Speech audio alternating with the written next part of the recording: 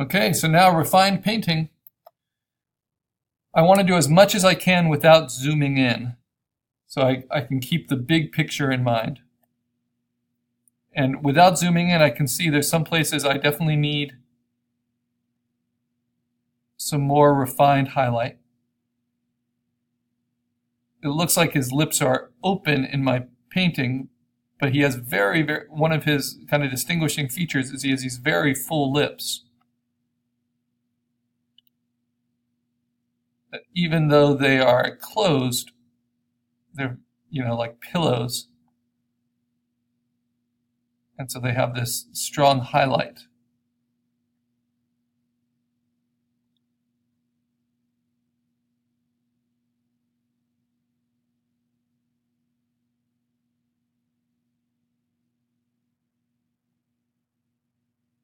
And some strong pigment to them. Almost outlined.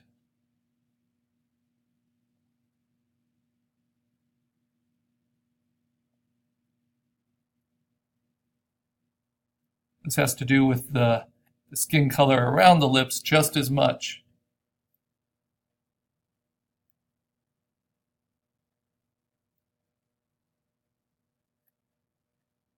As the lip color itself. I'm curious if I get rid of, I make this 100%. Yeah, I think I'm gonna just view it like that from now on. You can really see these values clearly. See what still needs to be painted. So often pastel and crayon drawings, Conte crayon drawings, would work on a toned surface.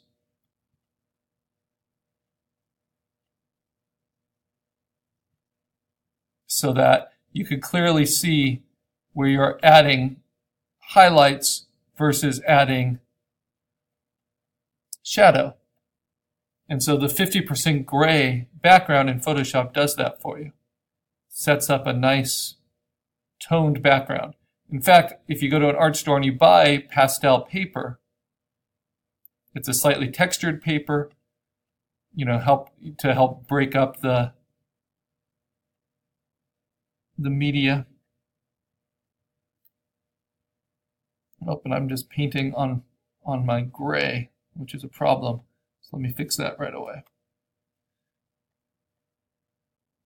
So what I will do is take my base painting layer, select the outside of it, so I have that big shape, select the inverse, select that shape from the gray layer. So let me show you what I'm doing, like this, where I've painted some, duplicate it, push that up above, and I'll call this the base gray layer. Shows how important underpainting is. The gray was showing me what I was missing. Now everything is locked and turned on. And now just refined painting is what I'm working on. Trying to stick with one brush, using it fairly consistently.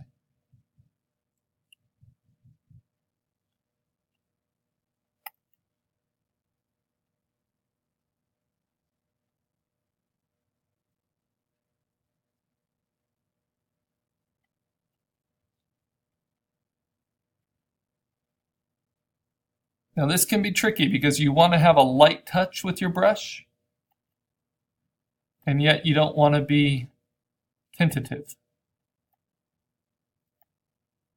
So a light brush so that you don't just obliterate what's underneath, and you're really using it, but still, aggressive with your color, aggressive with your direction. And I tend to like, with portraits, longer strokes rather than shorter strokes. To help kind of blend the shapes together.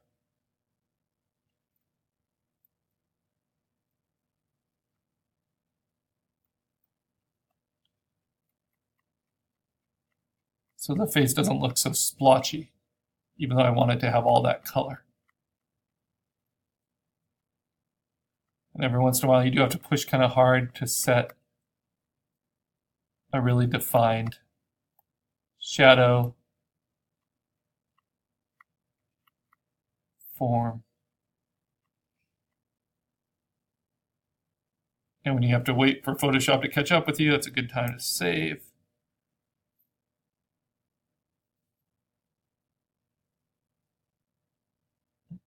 But it's getting better and better, keeps building.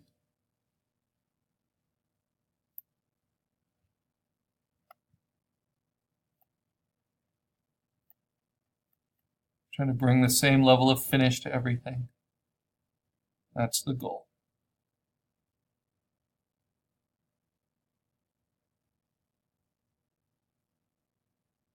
Using layering to its ultimate effect.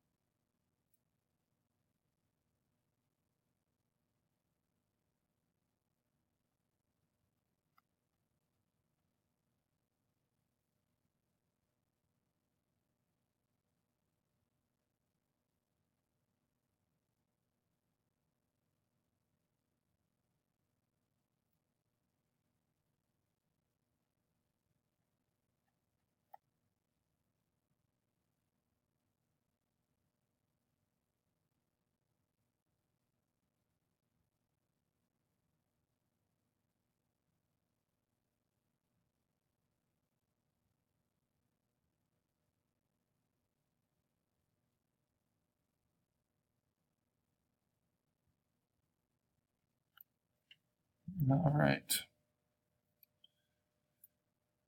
So because it's taking quite a while for Photoshop to run, the file's over a gig, it's a good time.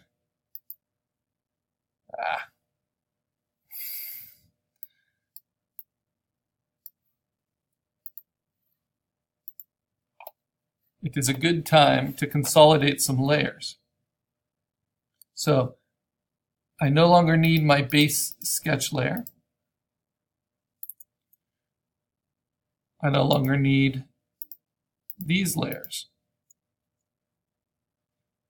I no longer need the base sketch layer.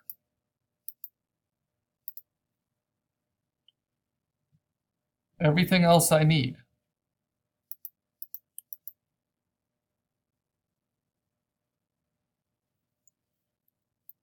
So if I save from there, it will take up a little less space. It will save a little more quickly.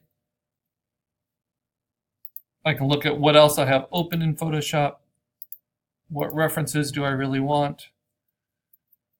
I do still want that because that's the overall finish I'm going for, especially in that hair.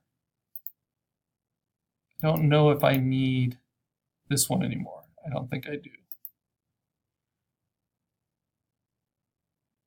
And I might swap this out for this, which I think is a little smaller as well.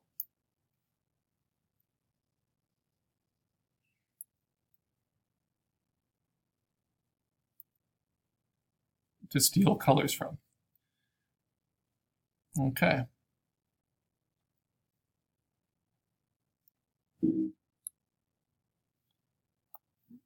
Get on that refine painting layer. It saved me there.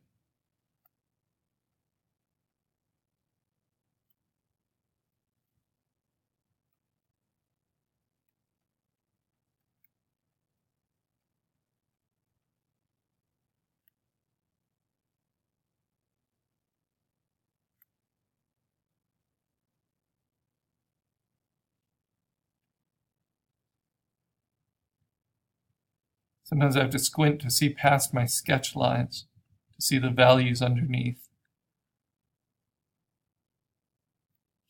And that's okay.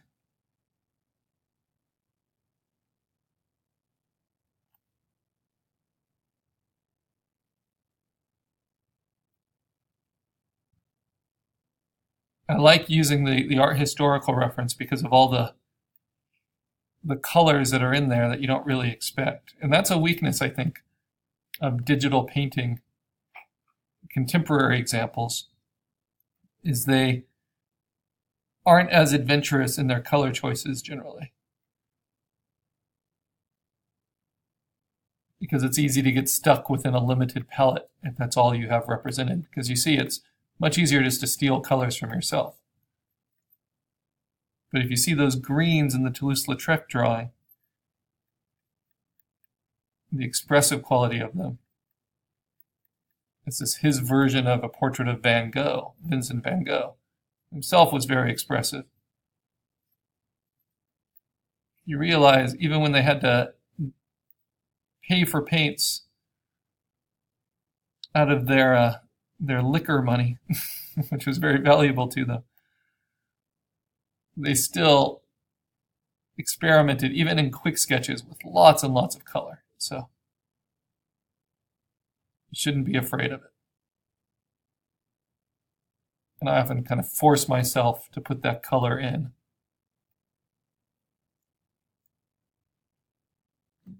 Because then I know it's layered into the textures of the composition. And that's why I'll go between different references so that I have even more colors to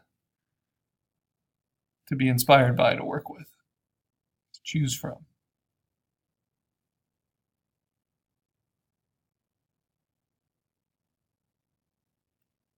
Okay, I'm seeing it in the Navigator,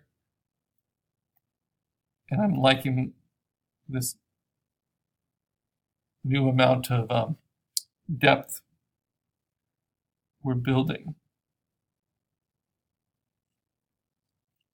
These new kind of siennas from the Lautrec palette.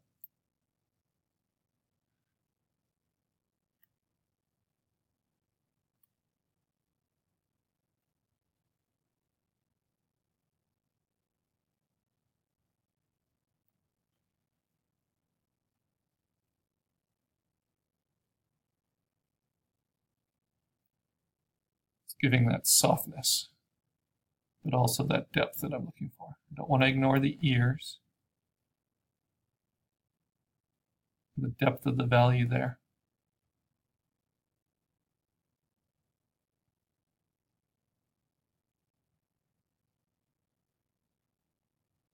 Often a good approach to working quickly is to put in something too dark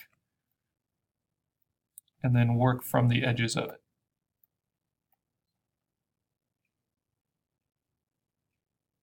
It forces you to deal with it right away.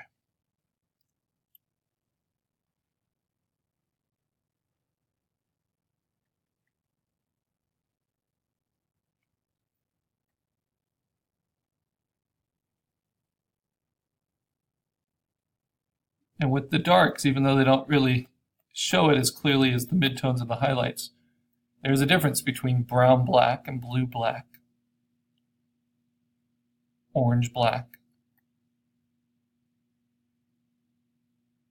The different darks matter. I don't like those artifacts. Let's see.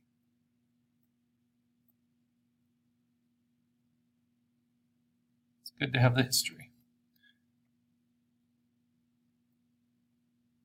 So I'm working a little bit darker than I would so that I am forced to bridge up to that.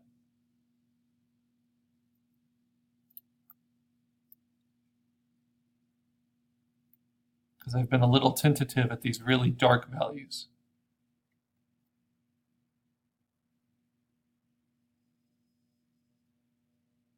It's like crayon. Sometimes you just have to use a dark crayon.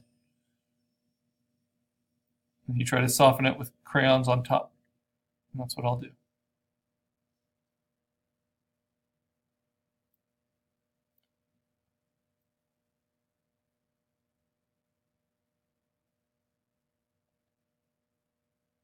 I think I do want the little bit of hair behind his ear.